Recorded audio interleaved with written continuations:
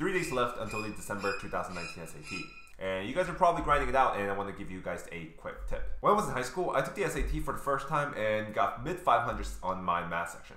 And it took me about 8 months to go from mid-500s to a perfect score of 800. Now that I think about it, it took me a really long time to raise my math score. And that's because I was making a critical mistake. And I wasn't even aware that I was making a mistake. If someone had pointed out this mistake and told me not to do that, I probably could have raised my score within like 4 months or 3 months. I mean, the point is, I could have raised my score a lot faster if I had known not to do that thing. And that mistake was looking at the answer key. It's gonna take me about 5 minutes to set the foundation in order for what I'm explaining to make sense to you and save you a whole lot of time. And if you can't focus for the next 5 minutes and have to go watch that next cat video, by all means, go do that. It's just gonna cost you a whole lot of time. In order for you to raise your SAT math score, or just any section in general, what you need is these two things. First is you're gonna need some concepts, okay? And second, you're gonna need something called critical thinking. And I'm gonna explain what these two things are in a second. So what are these concepts? It's just basic understanding of just how math works, you know, like how to add exponents, or how Pythagorean theorem works, or how to find the area of a circle or volume of a cylinder. Just understanding how to find these things. That's going to be concept. And what is critical thinking? Critical thinking is your ability to twist the concepts around and apply to the question that you're given, or combining multiple concepts. So in order for this to make more sense, let me give you a quick example.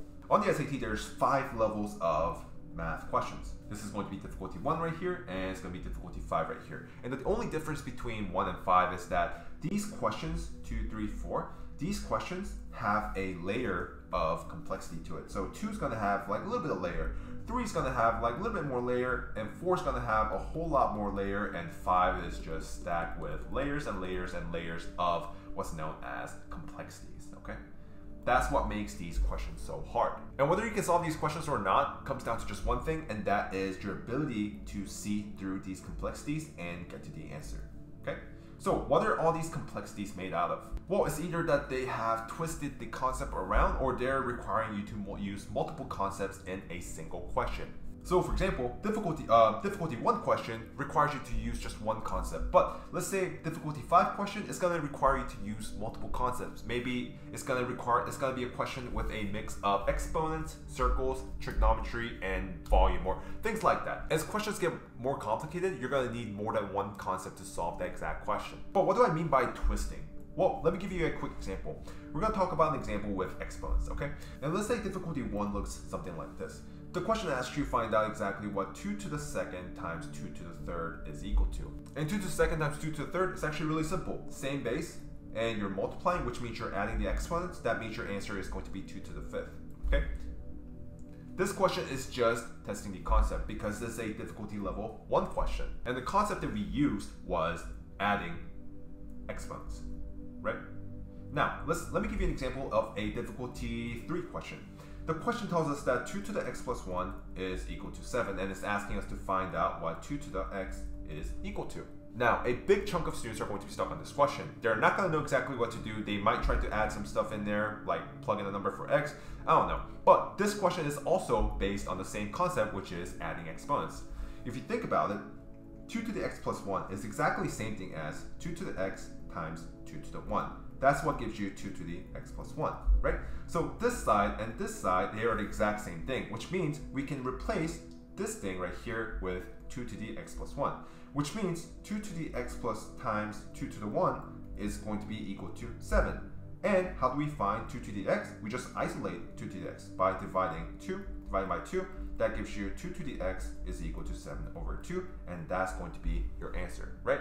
Now, if that just didn't make any sense, don't worry, there's going to be a link to an exponent lecture down below in the description box, but let's finish this video first. Now, was the second question a little bit harder than the first one? Yes, but did it use anything different from the first question? No, they used the exact same concept, and that was just adding the exponents. Addition of exponents, it's the exact same thing. The only difference is that the first version required you to go this way, and second version required you to go that way. And what we're so used to seeing is going from left side to right side, and we're not familiar with going from right side to left side. Even though we're only taught to go this way, you should be able to think backward and know how to do it left and right and left. You should know how to do it both ways. So long story short, if you know the concepts, you're going to be able to solve the easy questions. But if you only know the concepts and if you like the critical thinking, you won't be able to solve these hard questions. But let's go back to the main point of this video, and that is, why shouldn't you look at the answer key? That's because looking at the answer key prevents your critical thinking from growing, okay? In order for you to solve these questions by looking through the layers of complexity, you're gonna need critical thinking, and looking at the answer key prevents you from growing your critical thinking. Let me explain that. What most people do when they get stuck on a question is they just go straight to the answer key. So maybe they'll try for like 30 seconds, but let's say after 30 seconds you still can't get the answer. Then what you do is you go back to the answer key and the explanations, right? And that's exactly what I did too. And what these things do is that they simplify the complexities. And because they have simplified the complexities, the question now becomes super simple. And after you see the explanation, the question is gonna seem really simple. You're gonna be like, whoa, this is such a simple question. Next time I see something like this, I'm gonna know exactly what to do.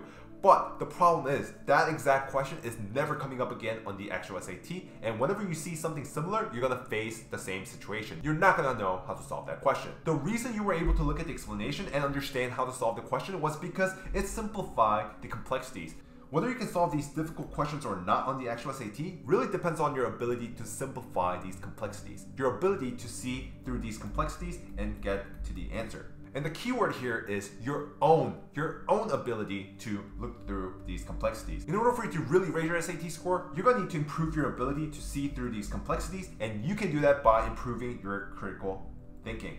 And that's the exact mistake I made when I was in high school. When I'm doing the practice exams and when I look at these solutions, I was able to solve every single one of these questions. But on the actual SAT or any of these practice exams that I take for the first time, I can't solve these hard questions. I can solve the easy ones because, I mean, they're out there. As long as you know the concepts, you're set. But these hard questions, they require critical thinking. And you can't improve your critical thinking if you're constantly relying on the answer key and explanations. And you might be thinking, how can I grow my critical thinking? It's actually pretty simple.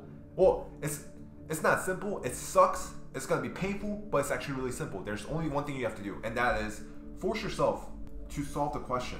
Next time you're stuck on a question, literally just sit there, stare at the question for 10 to 15 minutes and try to just come up with the answer. There's going to be a big urge inside of you to just go flip through the back of the book and look at the answer key and look at the explanation and go move on to the next exam. But that's the last thing you want to do. Literally sit there for 10 to 15 minutes thinking about, how can I solve this question? Maybe try this way, maybe try that way, maybe try this way. You can fail, and it's okay, that's normal. That's part of the learning process. And if you still don't get it, sleep on it. Take a nap, go to sleep, wake up the next day, and look at the question again and try for 10 to 15 more minutes. And repeat the process 2-3 times, and if you still can't get the answer, that's when you go back to the answer key and look at the explanation. But I personally guarantee you that if you do that 2-3 times, there's not a single question that you can't get. If there's a question that you can't get, it's because you are shaky on concepts. And if you're shaky on concepts, you need to go back to the concepts and study the concepts and master the concepts before you do any more practice exams. And this is not some wishy-washy theory that I just came up with. This is exactly what I do in my tutoring sessions. When a student is stuck on a question that they are capable of solving, I literally just sit there with them and just wait for 15, 20, 30 minutes to an end until they get the answer. And so many of them ask me like, John, can you just please tell me what to do? I don't know how to solve this question. I'll never come up with the solution to this question. And I don't tell them anything because if I do, their critical thinking is not going up. And if their critical thinking is not going up, next time they see a similar question on the actual SAT, they're gonna miss that exact same question. However, if they get the question on their own, that means their critical thinking is going up, which means they can solve the question on the actual SAT, which means their SAT score is gonna go up. And after about 10 to 15 minutes, they get the answer. Guys, I can already kind of sense that most of you guys are like, oh, whatever, this is another BS video. I'm not going to try this. But there will be certain people, there will be few people that actually try this method, and they're going to be the ones that see the result out of it.